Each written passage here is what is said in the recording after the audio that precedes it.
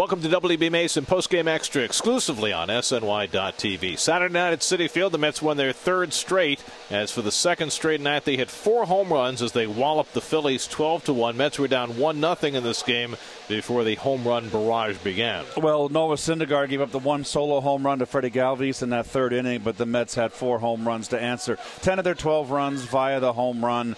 Cespedes had hit his 26th home run, a 3-run shot. Cabrera hit his 16th. He had 2 last night. That's 3 in 2 days. He's been phenomenal. Walker added one, his 23rd. And then Kelly Johnson off the bench, a pinch hit grand slam, his 4th pinch hit home run as a Met, and his 7th of the season as a Met. Just a phenomenal season for Kelly since coming over to the Mets and been playing great off the bench. We're all trying to pull our weight, but I think everyone in the dugout had a good feeling that Cespedes was going deep right there, and then when he does it, you just kind of shake your head. I still think it's a continuation of starting in San Francisco, of winning a couple big games, and I think some energy came back. We got some other guys back in the lineup, and it's caught on a little bit.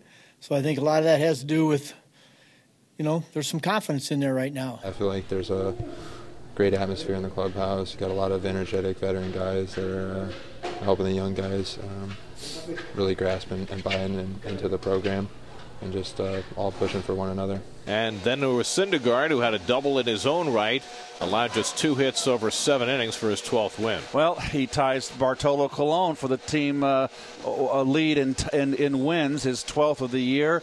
And this is now 2 good starts back-to-back, Gary. The Giants start, of course, he won 8 innings, a shutout ball, gave up 2 hits. Today, 7 innings, 1 run. Another only gave up 2 hits in this one. So Syndergaard is back on all cylinders, and that's a very big positive for the Mets. Right now I'm just able to locate my sinker to both sides of the plate. Right-handed, left-handed hitter, it doesn't really matter.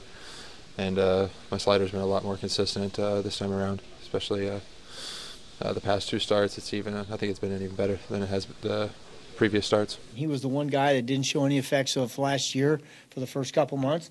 I think he ran into a streak where he did. We've tried to, again, back off a little bit of the workload, even though he is a workaholic.